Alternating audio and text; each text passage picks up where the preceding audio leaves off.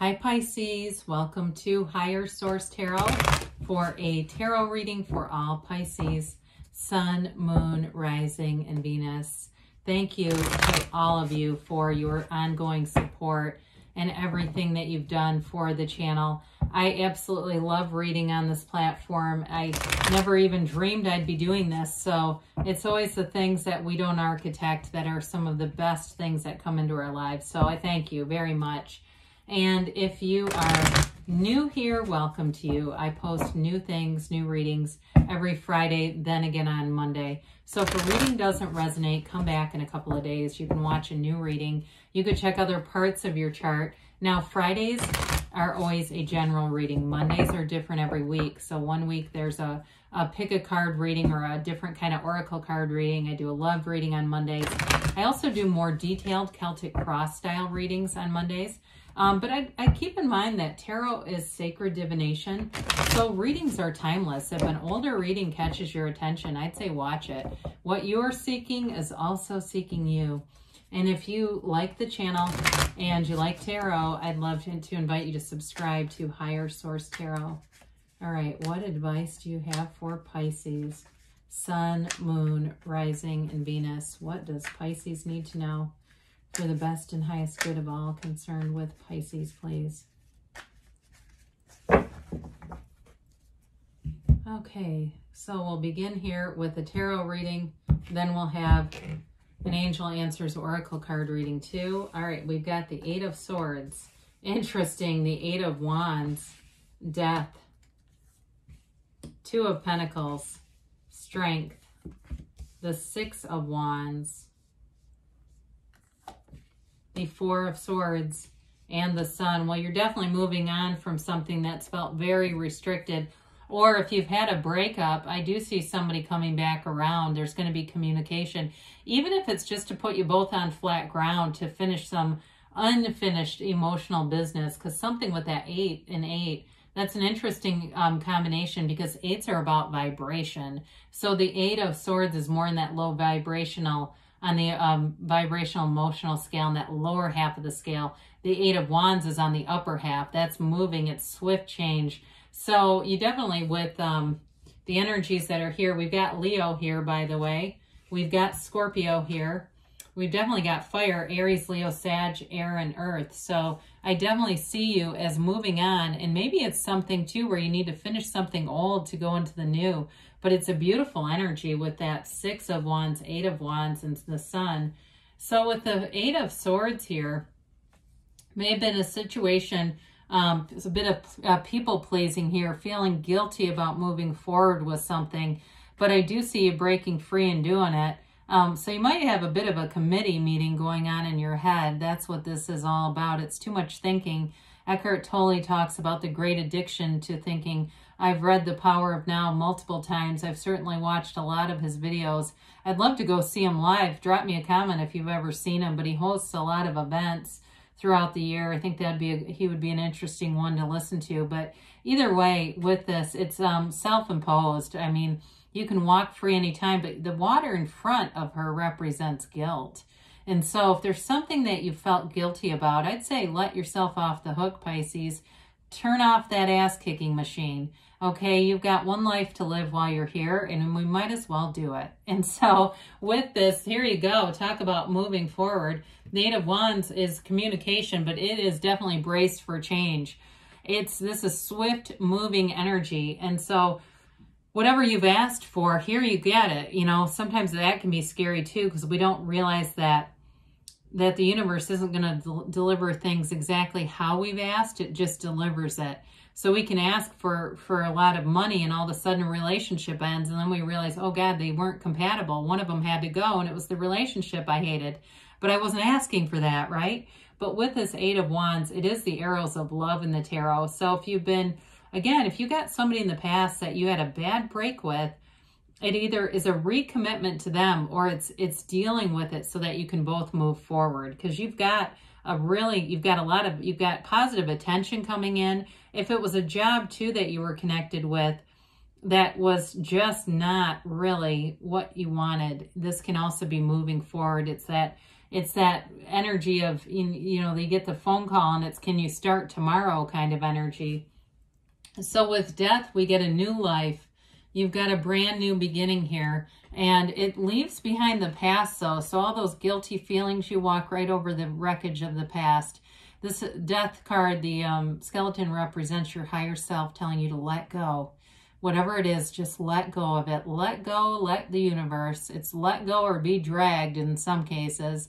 But with this too, you'll notice in the backdrop, you've got this pool of consciousness, a tiny little boat that heads towards the sunrise, because you've got a brand new beginning here. There's a new dawn of a new day waiting for you, Pisces, and it brings in a new life. We must die to be reborn, right? Jesus said that. Eckhart Tolle talks a lot about that too.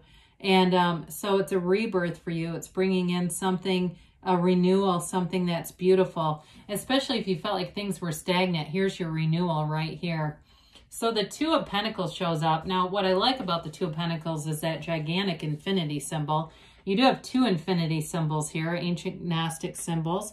And the infinity symbol represents eternal life in the material world, okay? So it's like you've got this power to bring in financial increases, bring in stability, bring in fun. In this case, it is kind of a busy energy, but I do feel like the choices you have are positive. This is not, you know, picking one thing you hate, you hate it less than the other thing, right? It's like you're bringing in new opportunities. I mean, you look at that infinity symbol and it's almost the same size as the character. That's important. And so with this, you've got the Strength card here, and the Strength card is overcoming any obstacles. It's really knowing your true life force, knowing, again, with that infinity symbol, that you're being divinely guided. The universe is you. You are not, the universe is not inside of you. It is you. You are this universal power, this creative consciousness, this universal consciousness. There's nothing off limits for you. And you are in a place now where you're really assuming that power. And so you may find too that you are getting a facility for finessing situations. In a love situation too, though, I do feel like whatever you're bringing in, there's a lot of compromise here. And that doesn't mean acquiescing and just giving up our power and saying, okay, fine, you're right. It really is about both sides meeting in the middle. And so I feel like you've got something here that brings in healing. There's a healing energy here. There's an understanding, and it really is seeing things through the eyes of Source. Meditate, quiet your mind, get back to center. You've got it here with the Four of Wands, because that's going to be the key to it all. So with the Six of Wands, you've got victory, success, moving forward, getting lots of positive attention.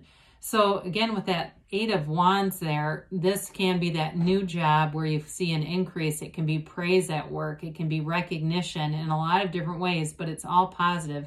So in a relationship too, you may have somebody who really values you, or if you are reconciling, I do feel like whatever time has been apart, it brings in a renewal where this person understands what they lost. They really do value this relationship. So if it's a new relationship or somebody reconciling, I do feel like the commitment is true, it's real, it's authentic, and this is something that grows. And so the Four of Swords is an important energy here because it's taking that break, right? It's giving up. There's no fight here. There's releasing all resistance here with the Four of Swords. Now, the swords too do represent seeking the truth. And it's one of those cards from each card we have growth, right? And so it gives you that time to reflect upon your life, and whoever you're attracting, they've had it too. But I do feel like it's like really getting back to center on what really matters in your life. And it's also too taking some time for yourself. It's a very calming card. It's just kind of letting things be, gaining strength, hanging up those swords, not being in any kind of conflict or any low vibrational stuff. It always reminds me too of knock and the door will open, ask and it is given. And oh, here's what you're given, right? When we start to talk about what am I getting? Well, how about gains and riches? High vibration is the sun. The sun is a card of regeneration too. So after that Four of Swords, when the sun comes in, there's your regeneration or your renewal. And so It is a high vibrational energy. Those wavy rays in the sun indicate high vibration. It's synergy. So you're attracting people that are going to be a match to you with this. It's also, too, an awareness of self and acceptance. It's attaining goals. It's a time of achievement in your life and success. But it radiates pure positivity. This is a beautiful energy where, honestly, you feel really good about yourself here, too. You feel like you're right in exactly the right place. And so it's an energy of true joy. And so we like this for you. So with that, I do feel like any changes for you are bringing in happiness, success. They're bringing in love, and it's letting go of something that I feel like has been hanging on for a while. Some kind of an energy there that has been, in a way, plaguing you. That's what I hear, plaguing you. So let's see what the angel answers have to say for Pisces. Whoops, I'd like to get those middle cards. God, these are sticking. There we go. Otherwise, we get the same card every time, and that gets a little old. So, well, we've got if you believe. So it really is about your belief that the universe is working with you. You are a co-creator with this universe. Your energy and the universe's energy are one. And so as you think, you become, you feel, you become, your thoughts become things. So know that what you ask for will be delivered. Again, it can be delivered in an interesting path, but it does come in. So you've got peaceful resolution. You know, the Eight of Swords is really the only card of restriction here. And the other cards definitely support change and moving forward. And you've got here, communicate clearly, because the universe always hears you. The universe feels your heart. Your mind can say one thing, but your heart whispers the truth, and the universe will hear that. You've got here, take action. So with this, it's really about moving forward, quieting the mind, and then taking that inspired action. And they say, don't stop, Pisces, because you are on the right track. I love you, and I'll be back again soon.